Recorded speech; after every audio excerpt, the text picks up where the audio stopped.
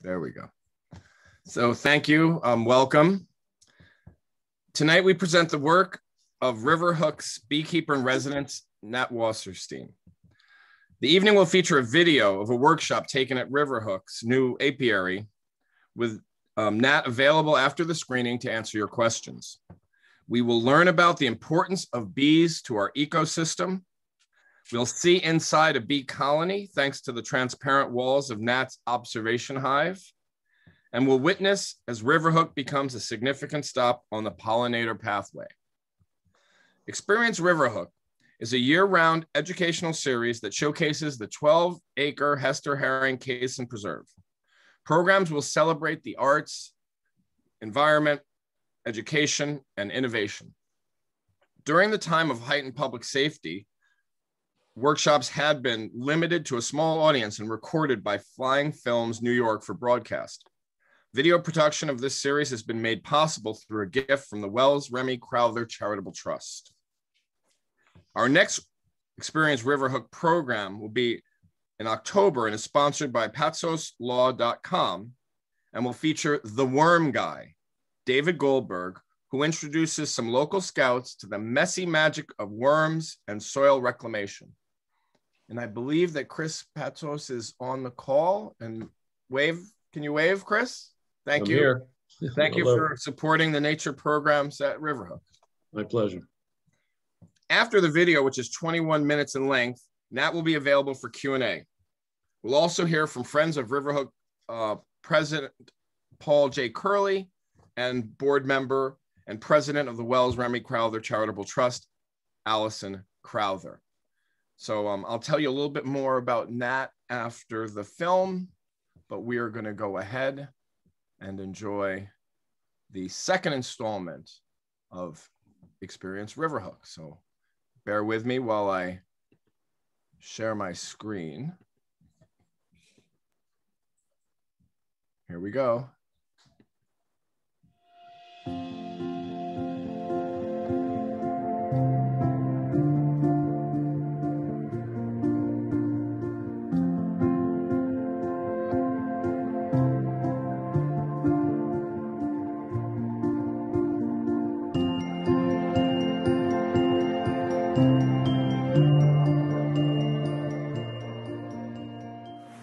Hi guys, I'm Nat Wasserstein. I'm a beekeeper, a couple of years. I actually work in Upper Nyack on the second floor, a lawyer, but this is what I do when I'm not working. I've got a favor to ask you. If you'll help me put this tarp over this observation hive, and then after we put it up, I'll tell you how this thing works, okay? So I put a rope up here. It's a triangle. So I need at least one person here holding the pole that each one will get connected to. And then I'll need some people on the bottom of the pole to put stakes in so that it stays up straight. I was going to get a little more slack So right now they're putting up this shield. Yeah, so it's the first thing to do. Oh yeah. I just want to get wide because I'm able to see them. Alright, tighten it up. Alright, how's it look from there? It's not, are you trying to like make it to the, I mean, what do you want the shadow? I want a lot of it over the hive. Alright, what do you need? Riverhook. What do I think about, I know about Yeah.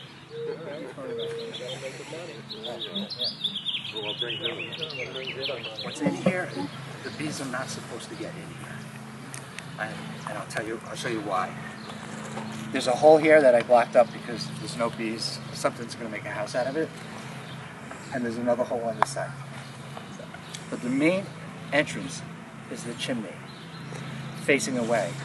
So if we were here and there were bees, as long as we're like moving slowly, they're just going to be zipping in and out of the top. They're not going to care what we're doing down here. So, when the bees are young and they're just building up their population, they're going to be mostly interested in building comb, and the queen is going to be laying eggs, and they're going to be tending, you know, the babies, the larvae, and it goes into its cocoon and it gets capped. So while that's happening, I'll have sugar water in here. Typical honey frame, honey hive.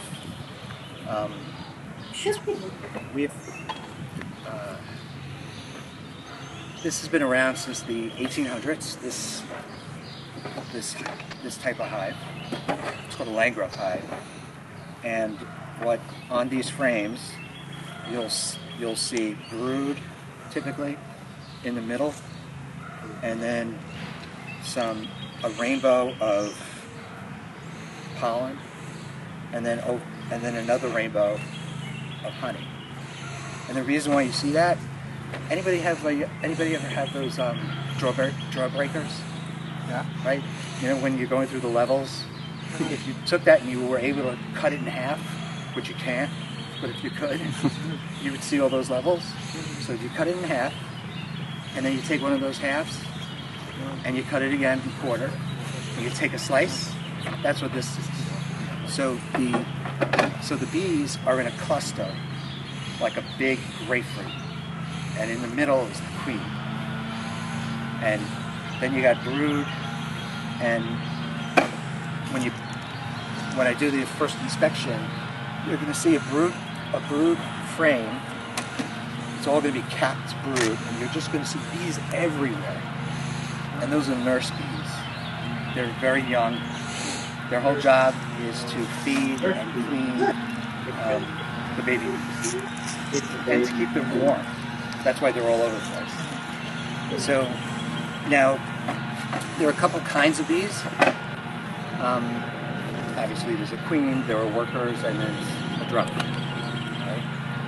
The interesting thing to note is that they all start off as an egg for 3 days, and they all start off, and then they move to a larva for another 6 days. And that's what they have in common. But then, yeah. I was going to ask, how do they figure out who's a worker and like the queen and everything like that? Great question. So in the first couple of days, I think it's 3 days. So it's within that 9-day period. Yeah. That's when the caste, because you're asking me like what they do, right? I'm sorry, you're asking me about the sex of the... Like how do they select? Yeah, how do they select who? That's when they decide. That's when it's decided whether or not the bee will be just a worker or a queen. And I'll get into queens either later or another time because it's a whole subject. Now, drones, though, it's important to understand that these are cells. So pretend that they're covered with wax. In fact, I'm going to show you. It's easier for me to illustrate.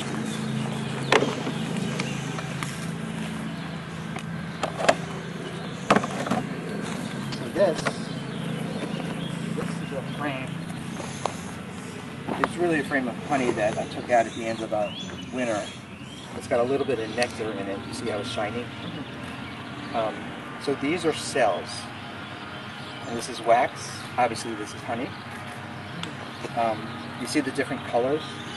That's the different colored pollen. Represents different plants at different times of the year. So these are all worker cells. If they were drone cells, they would look like little bullets. And if they were a queen cell, they would typically be hanging down here, or right on the surface of the frame. And that looks like a cup. It looks like a peanut. In fact, it really looks like those marshmallow peanuts. You know what I'm talking about? That's what they look like. And what determines a queen is how long the nurse bees feed the baby larva royal jelly. So in a centrifuge, spin it, and all the honey goes up. It's a wall, and you collect it that way. Or you do it the old way, you scrape everything off into like a net, like a, what's that called? Cheesecloth. what's the net? Colander? A colander. Cheesecloth? Cheesecloth. Yeah. Right, that's it. And you just squeeze it. Yeah. So that's honey. Different pollen makes different honey, different taste.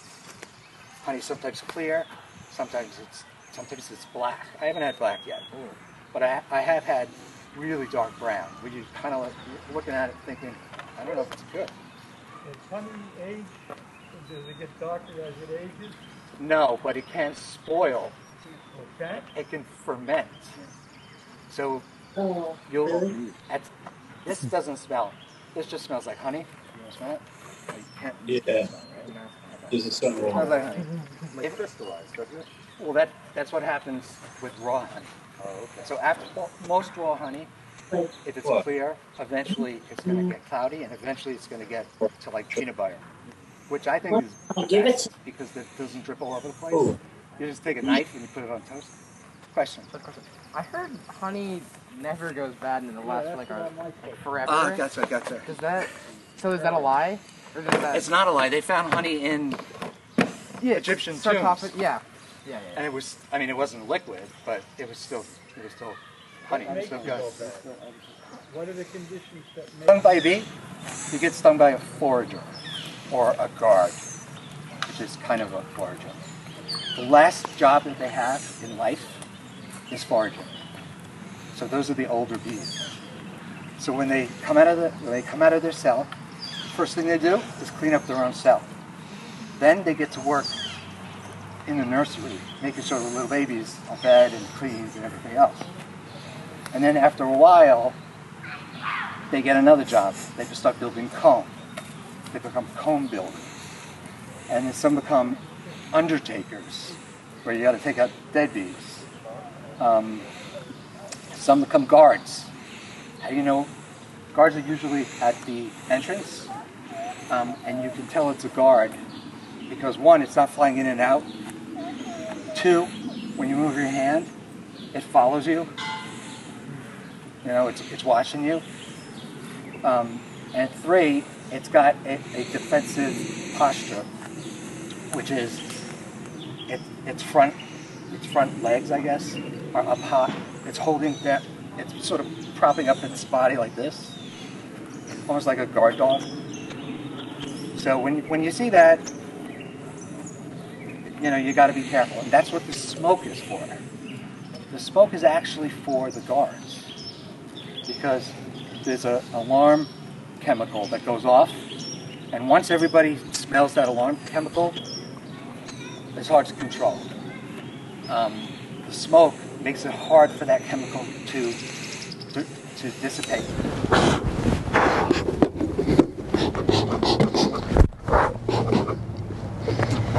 Okay.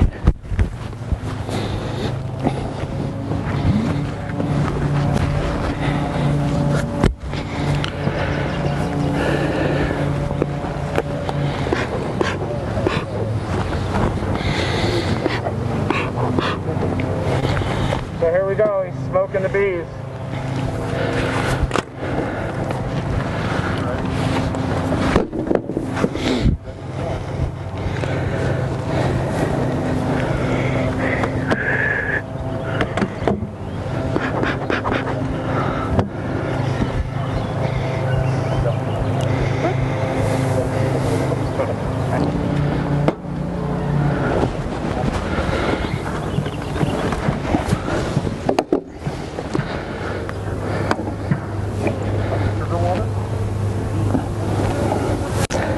Yep. Somebody asked about sugar water. Yes, this is sugar water. It's 1-to-1.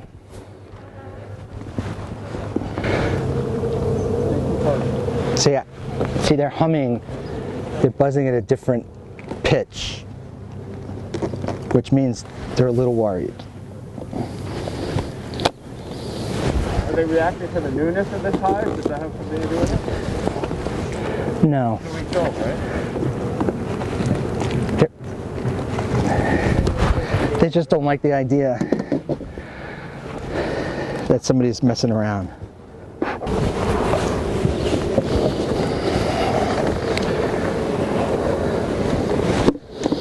Ooh, sorry.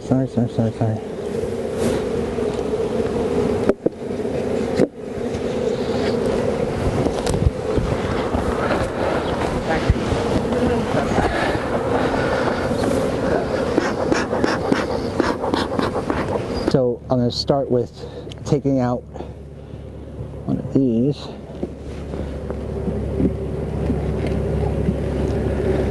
This has white wax in it, which means they just made it. You guys see that?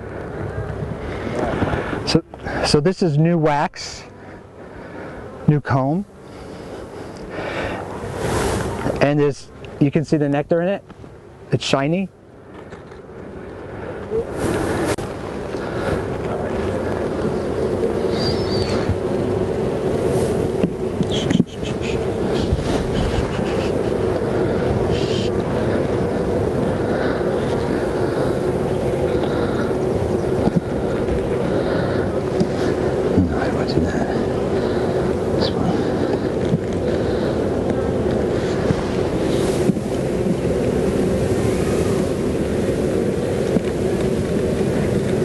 How many bees would you say are in that hive right now? 200.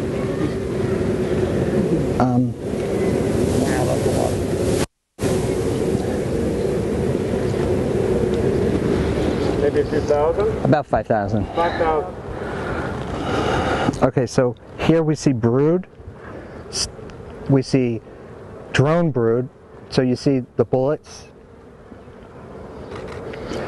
and then we see worker brood.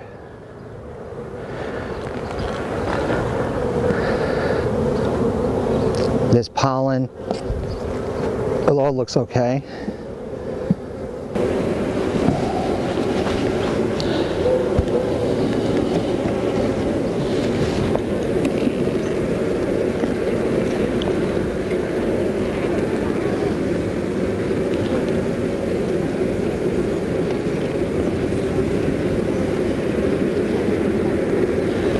This is an experiment.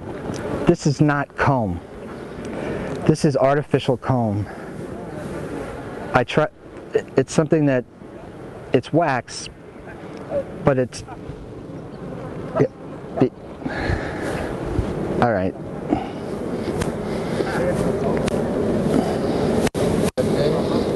Okay, just, what? Here, just back up. No, I mean, if you just back up for a little while.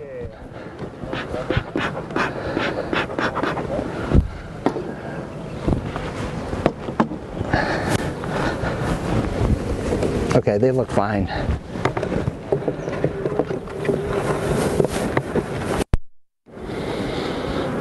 All right.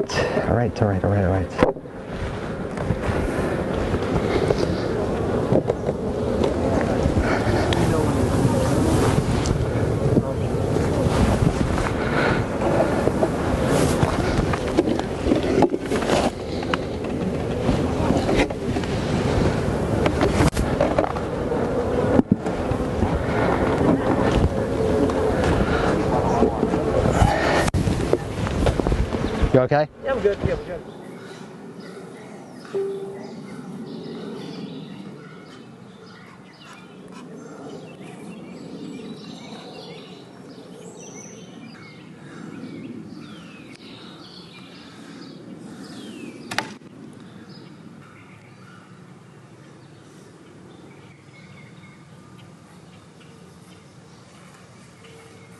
Honey and this comb, and apparently they don't like the comb, so that instead of using it, they're getting rid of it. So there's a lot of, there's dead bees down there, but that's okay. But there's pieces of wax from this. That's what's going on over there. Looks pretty good. So right here, see, this is a mite, but you can't really see it. That's most likely a mite, a varroa mite. This is what's killing most of the bees across the country. Oh, really? So, wow. So there's a candy stopper here. So the way you're supposed to release them is you take out the cork and then you put it back in, and the hive will chew through the candy and let her out. So the queen's substantially bigger? Can you tell which? bigger abdomen. Okay. Right there. Yeah. And this is a virgin queen, so she's gonna have to leave that hive to mate and come back hopefully. But They look healthy. yeah, she looks good. I mean, I'm gonna try to, might as well try to mark her. Yeah. Where do you want to put on? And I'm hoping I don't get stung. Let me get ready, and I'll give you my.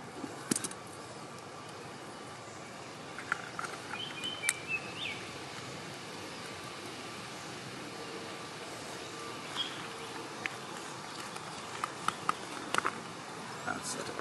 Looks okay.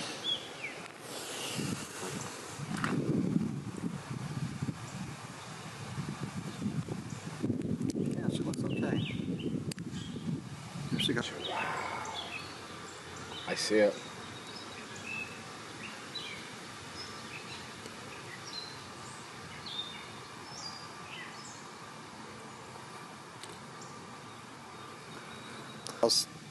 And in 16 days there'll be a new queen. So it's okay. You know, these guys are acting kind of weird too. Maybe it was.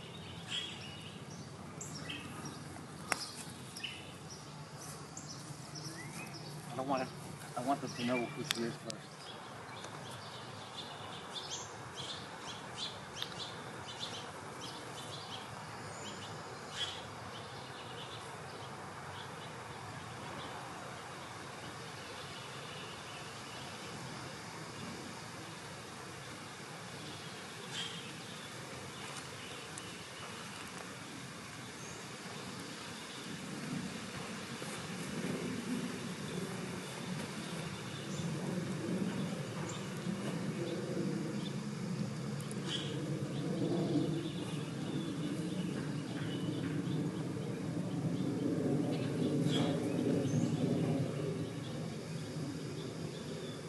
I gotta shake her out of this. They're gonna like kill her. There's too many bees in there.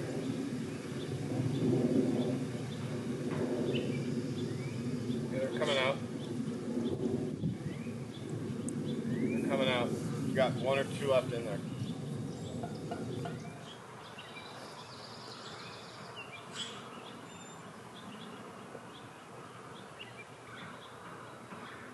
Okay, she's down. I don't see her up here. You didn't see the white go in, right? I didn't know. Yeah. But she's in there. If she wasn't, they wouldn't be there.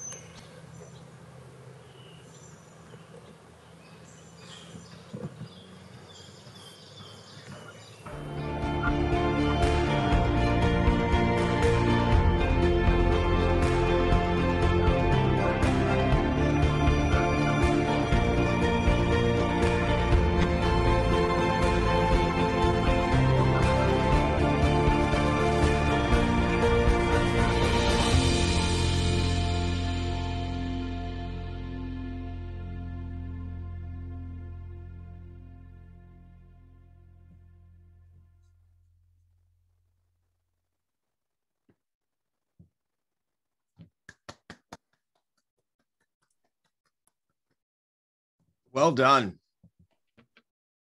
Can folks hear me? Very good. Yes. So that was absolutely wonderful. The camera work is by Vinnie Garrison of Flying Film New York. And now I'm going to introduce the co-star of the apiary at Riverhook. Because of course, right, Nat, I think I'm right. The queen is the real star. The queen gets the top bill. That is true. but here's the co-star of the apiary at Riverhook is Nat Wasserstein. He's a beekeeper and the owner of Liquid Gold Apiary in Piermont. His interest in beekeeping began several years ago during his quest for a natural, sustainable means to enhance the growth and productivity of his property. He has multiple high-producing hives and utilizes natural disease control methods to enhance the health of the colonies. His hives are made up of Italian, Carniolan, and Russian honeybee varieties, each renowned for specific traits including gentleness, high productivity, and sturdiness. Nat is currently enrolled in the Cornell University beekeeping program.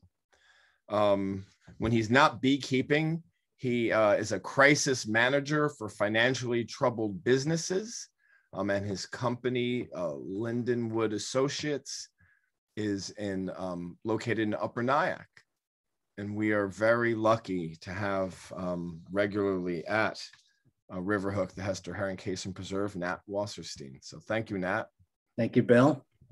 Hi, everyone. Hello. Hi.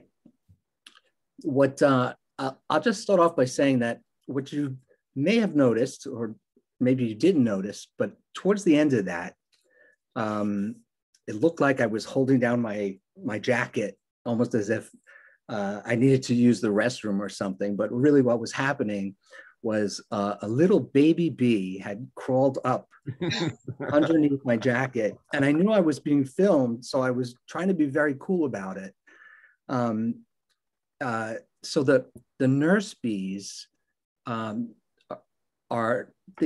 nurse bees pretty much don't fly until they become foragers and they take their orientation flights. And an orientation flight is the bee leaves the hive and just sort of makes small circles looking at the hive, going back to the hive, doesn't really go very far. That's the first time they fly. Most of the time they're crawling. So when I move around frames, sometimes these baby bees will fall onto the grass or onto me, and I won't know where they are unless, of course, they crawl into my pants. So that's what was happening. And fun fact is, the very young bees, say the first 3 days after they emerge, they're noticeably fuzzy, almost like a young animal, like a puppy. They have hair in places that you wouldn't see on a regular bee, and the fuzz goes away. So they have a baby fuzz. You can tell when they're very young. They also behave as if they're not sure what to do. So if they're not on the frame cleaning out the cells or tending to the queen, they really don't know what to do. So if you drop them, or if they fall off of the frame, they just sort of sit there and slowly make their way back, hoping that another bee comes and flies next to them and sort of coaches them back to the hive. So any questions? Well, I see that we have Nyack Troop 2. It looks like they're in, that looks like Grace Church, right? So you guys were there front and center, nice up close and personal with the bees and the hives. So why don't you guys, any other questions or anything you want to share about your experience at the apiary at Riverhook?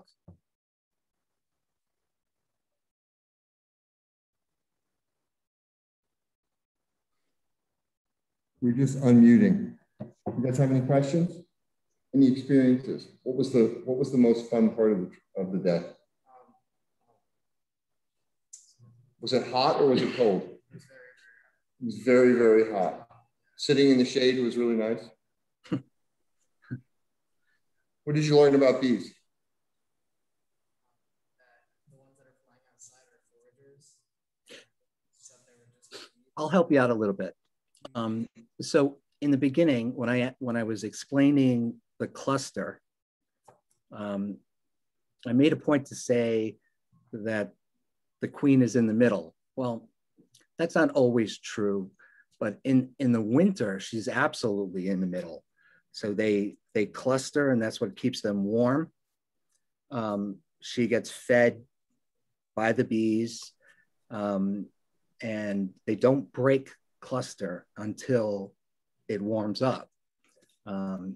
Unfortunately, with some of the crazy weather changes, you could have a hot day, they could break cluster, go for a flight, and get caught outside when the temperatures drop. So I've had a number of losses when the weather just acts and it's just wacky lately. But that's what I was explaining to you when you guys were here. So there's some questions in the chat, Nat. So from Janet, what's the difference between a honeybee and a bumblebee? Oh, okay. Well, a bunch of things. A bumblebee is a solitary bee. Every bumblebee is a queen. They don't live in social groups.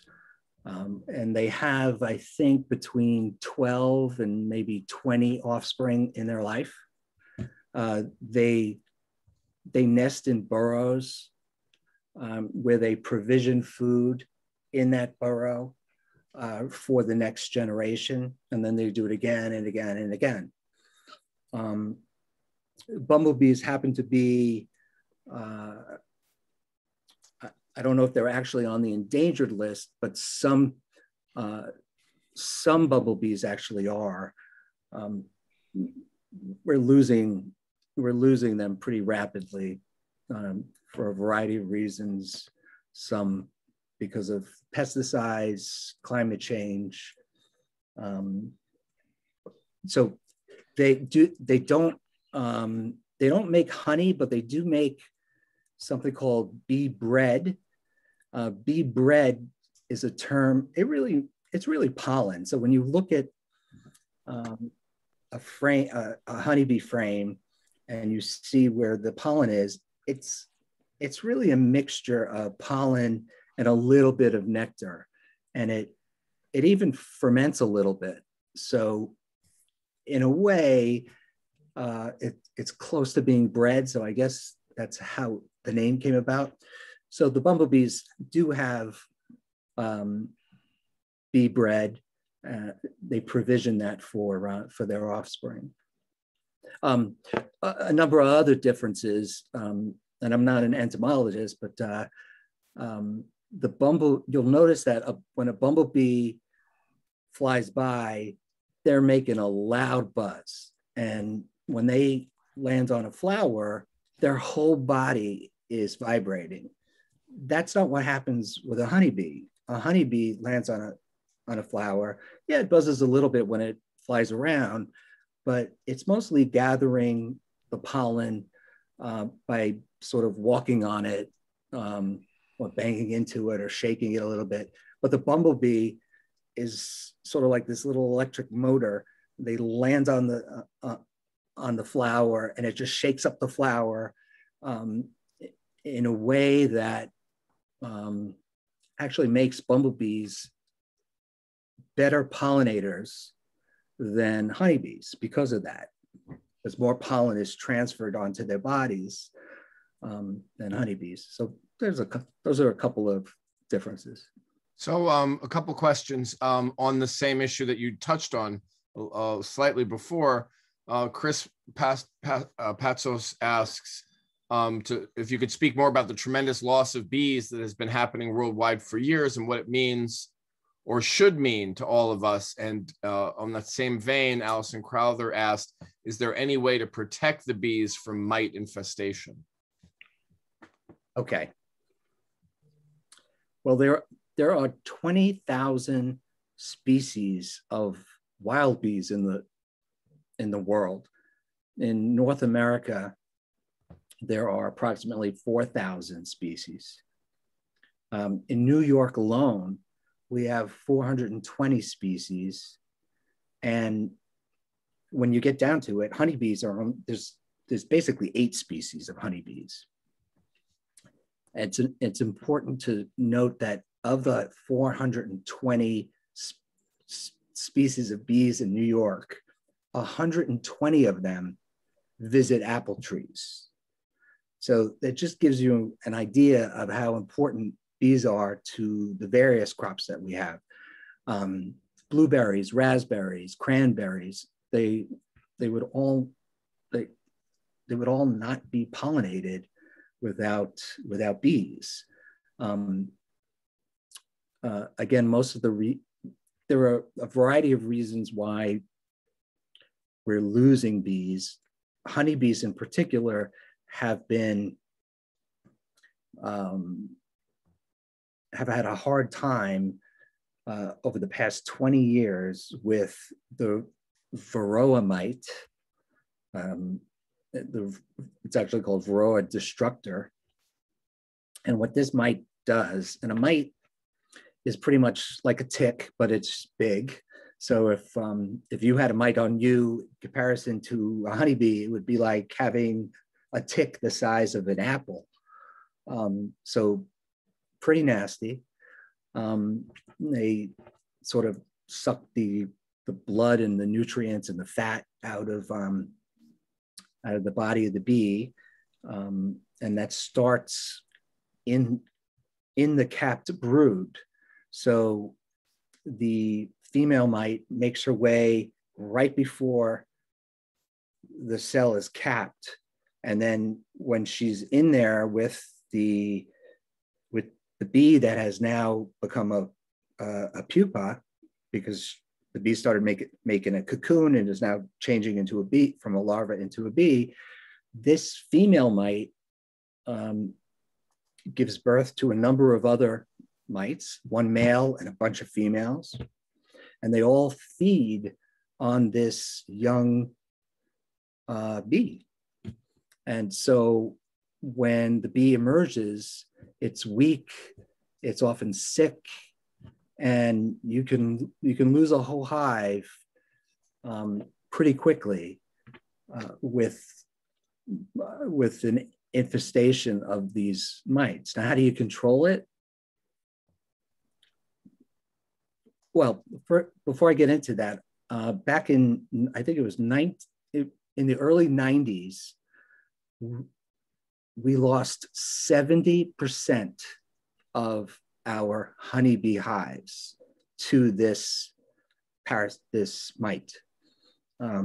So it was a big deal, and it hasn't been effectively controlled other than through breeding, and I'll get into that in a second. But there are some pesticides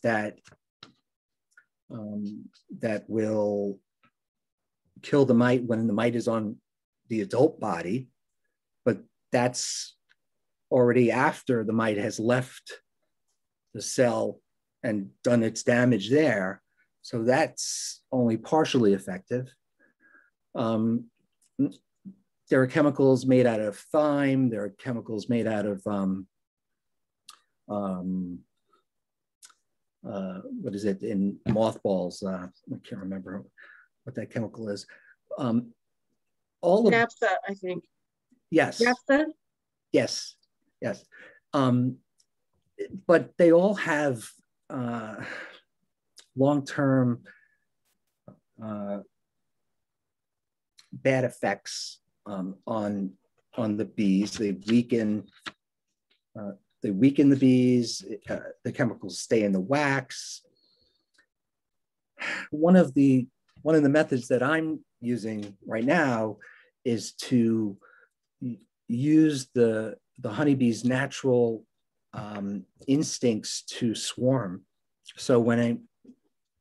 when a beehive swarms, a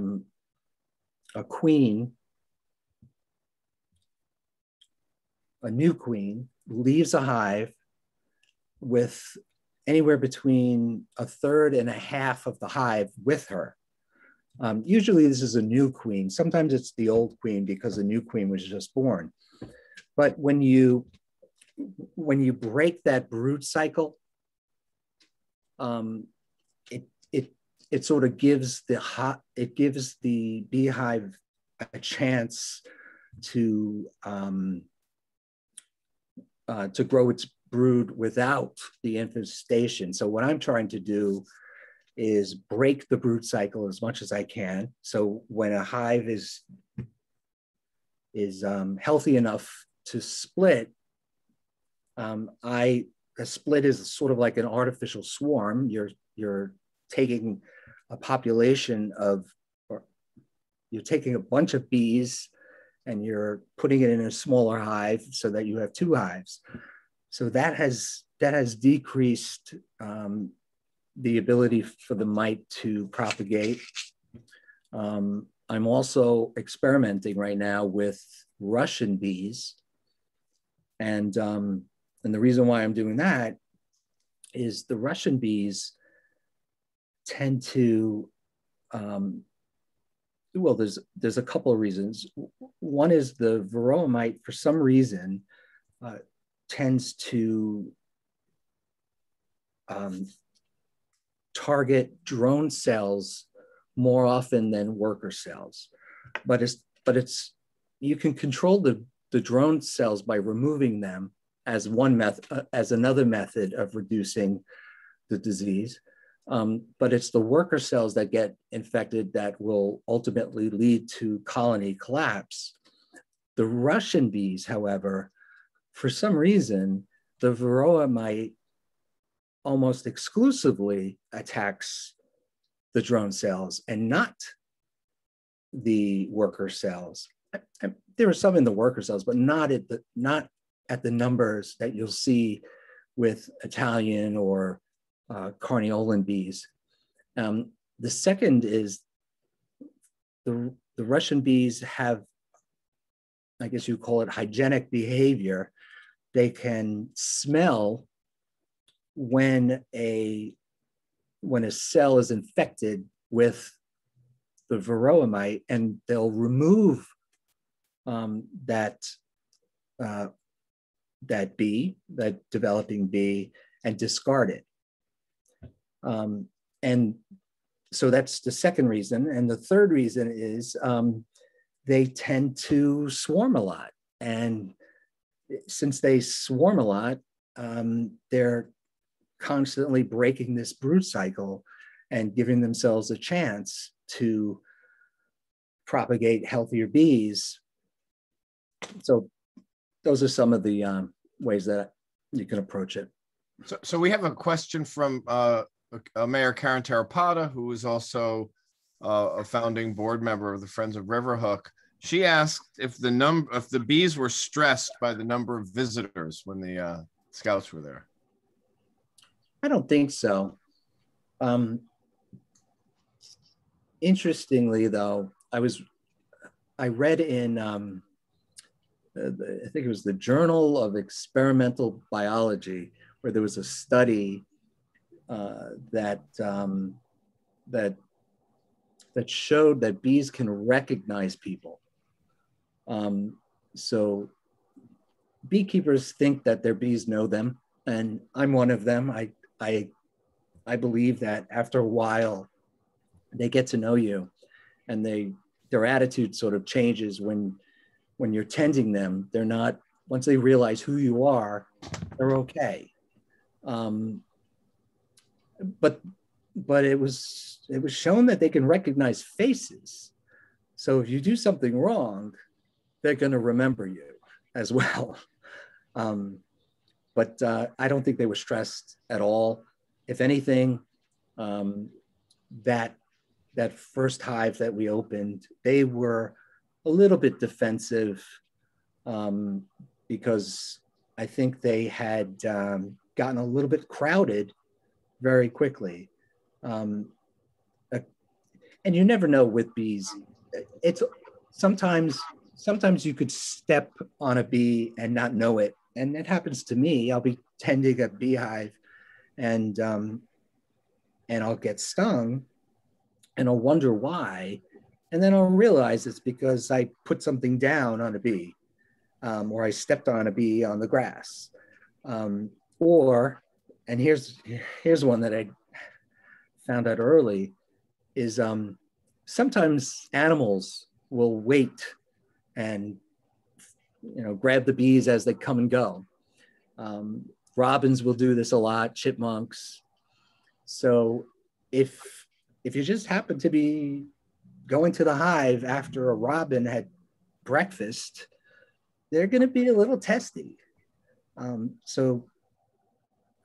So you never know. So bees are animals, and they behave like animals. Sometimes they're in a good mood, sometimes they're not.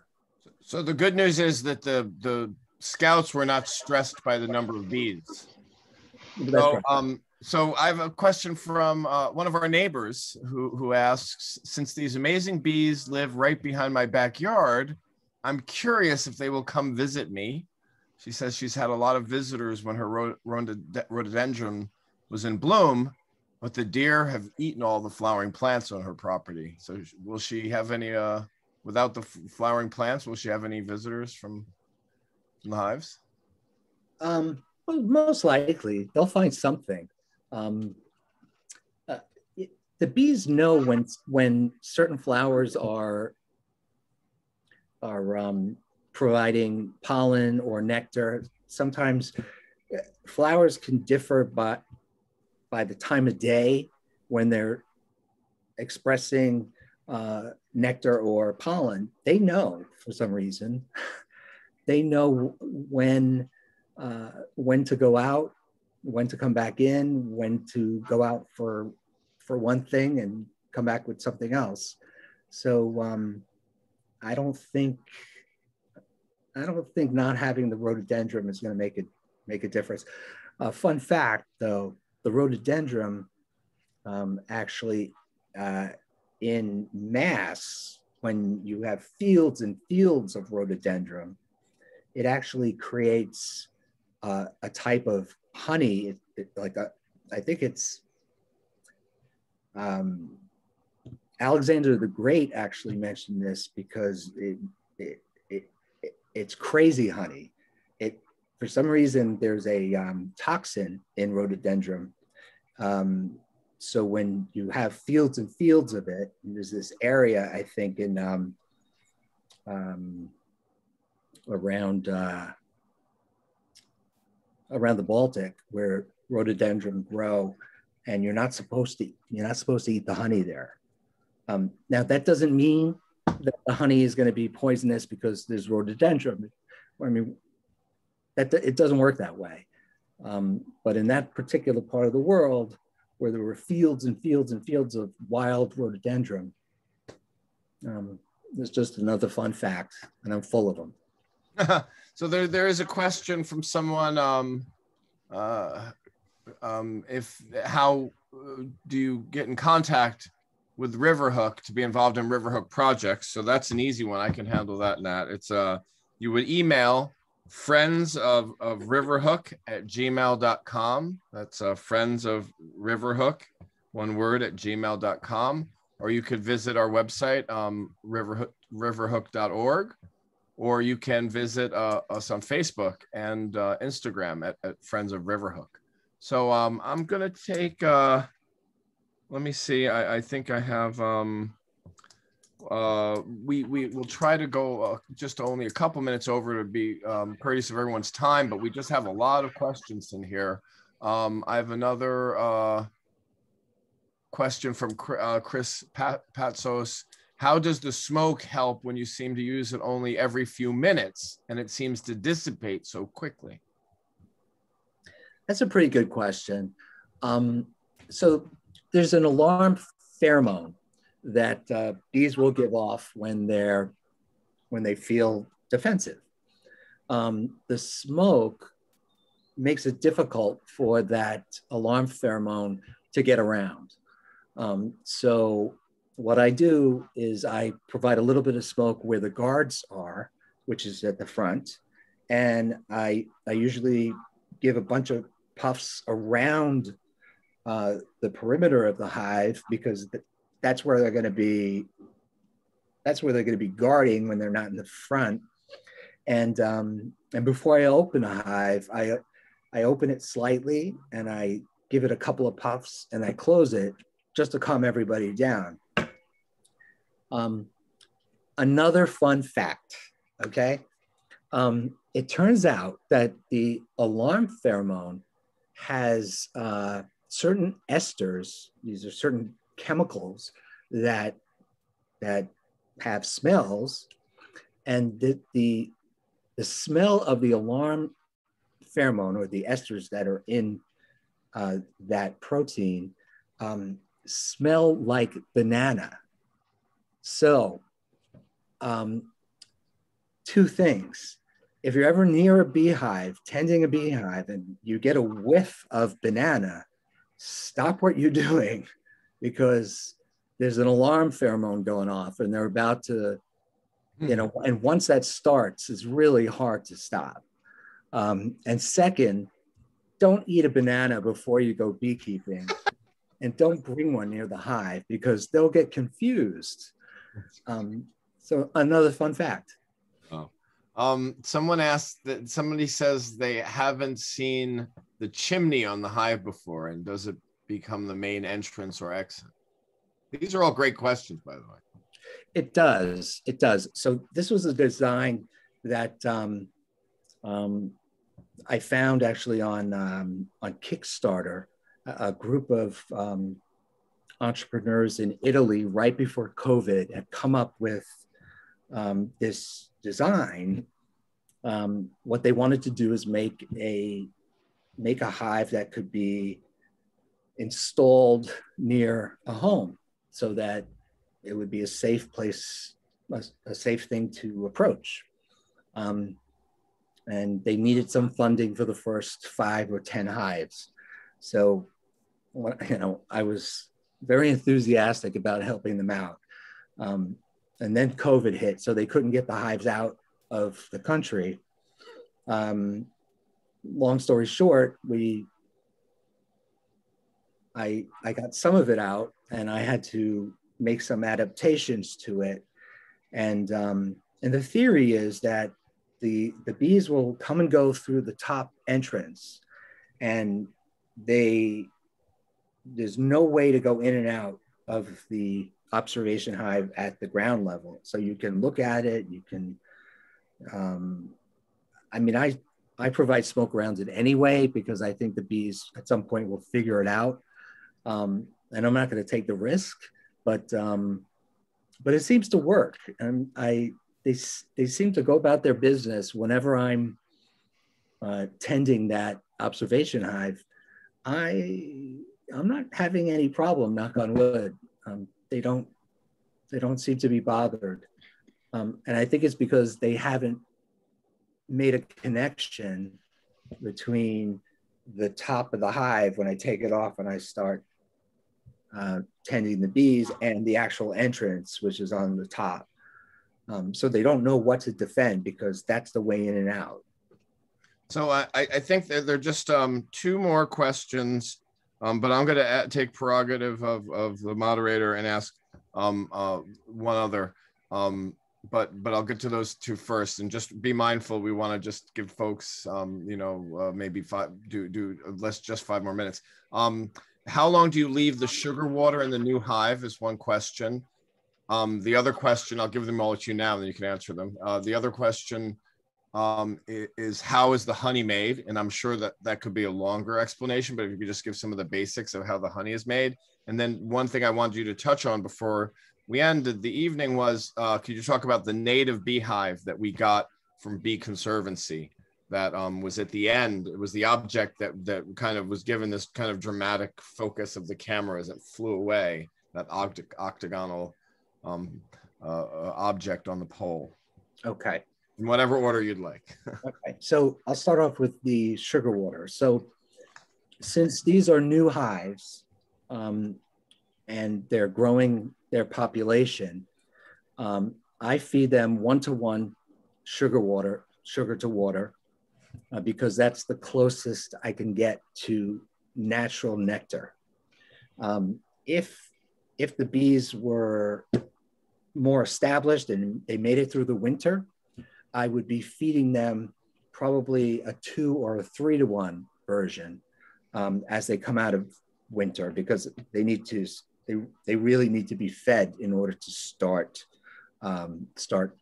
creating brood. I replace it right now, since these are all new hives, I'm replacing it just about every week. Some of them are finishing it in 2 days.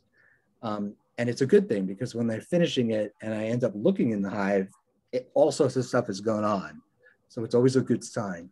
How honey is made is a big, complicated question, but I'll just say that there's a process, a transformation from nectar to honey, where the honey is less than 20% water, and it's got a bunch of enzymes in it.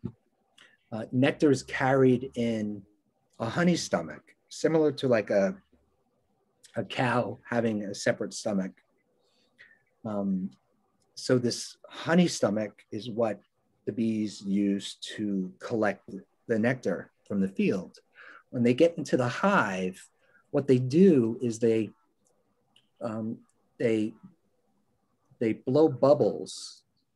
It takes, I think, 10 minutes at a time, so that the nectar is exposed to the air and all of the bacteria, so that it can start to ferment and it can evaporate and get more and more concentrated.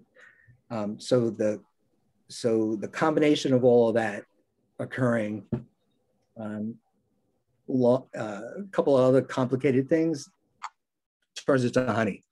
And of course, honey could be very different by hive, by type of bee, by time of season, type of flower, whole bunch of things.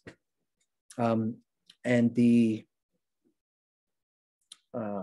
third question about the wild bees. So that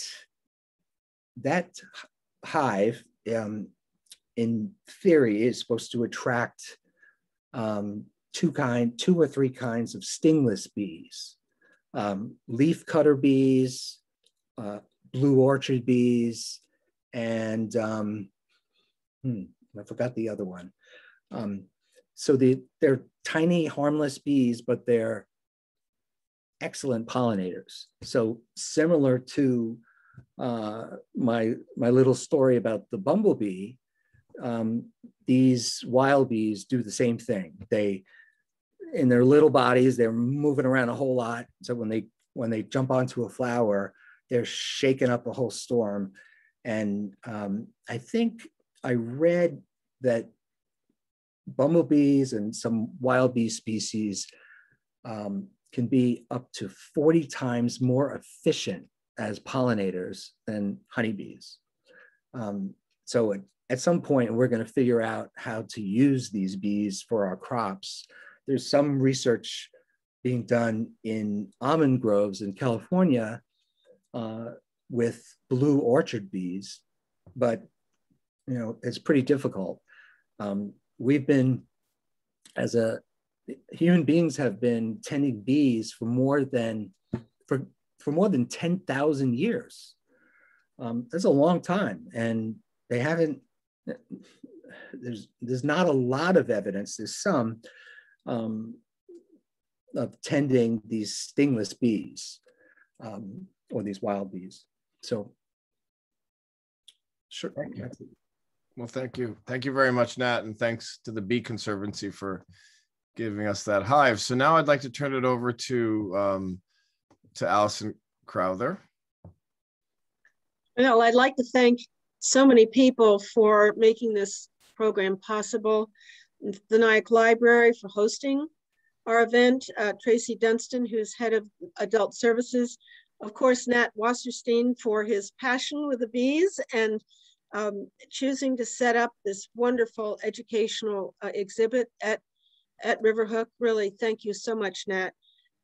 Mayor Karen Terrapata for her support through the village, as well as being a board member, Friends of Riverhook. Our purpose in life with Riverhook is to spread the word, to help raise funds, to keep our programs growing and developing. Up the Upper Nyack DPW, Department of Public Works, this team does an amazing job with major work in improving the properties and cleaning it up. Bill Batson, of course, who's done tremendous work through marketing and pulling together some of these programs for us. And the Bee Conservancy for that hive, which I actually have studied. I walked up to it. I wasn't stung by a single bee. And I actually witnessed a little tiny one go into its special size hole. I think mason bees were the other ones, perhaps. Mason bees, that's it. Yep. Yes, see, I learned. And we can all learn by going and looking and reading these wonderful signs. I want to thank Vinnie Garrison, who actually was a lacrosse player and a friend of our son, Wells Crowther, and when they were teenagers at Nyack High School. He has this wonderful, not only a teacher at Nanuet High School, but he has Flying Films New York, who's done this wonderful job filming what will be 4 or more of our educational programs that the Wells Hermie Crowther Charitable Trust is extremely pleased and proud to be part of bringing this wonderful educational work, making available to the public through the Nyack Library and archival as well. I also want to especially thank the Scouts of Nyack Troop 2, who have just been such a great help, not only with the apiary, but, and you will see this in our next program, the worm bin composting project. So we'll get on to that at our next one. Jack Gannon, who is the senior patrol leader, Milo Delia, patrol leader, Christopher Pierce, assistant patrol leader, and Carson Graham and Matthew Chen. Scout leaders, Ian Graham, who's the scoutmaster, Seth Delia, who's assistant scoutmaster, and Keir Levesque, who is the scoutmaster emeritus.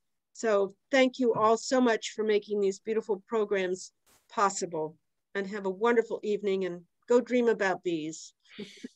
And just a few more closing remarks from the president of Friends of Riverhook, Paul J. Curley. Oh, thank you, Bill. So, Allison, thank you so much for covering all the people who deserve appreciation. I guess there's one more, and that is yourself. So thank you, Allison, for helping to make these programs possible.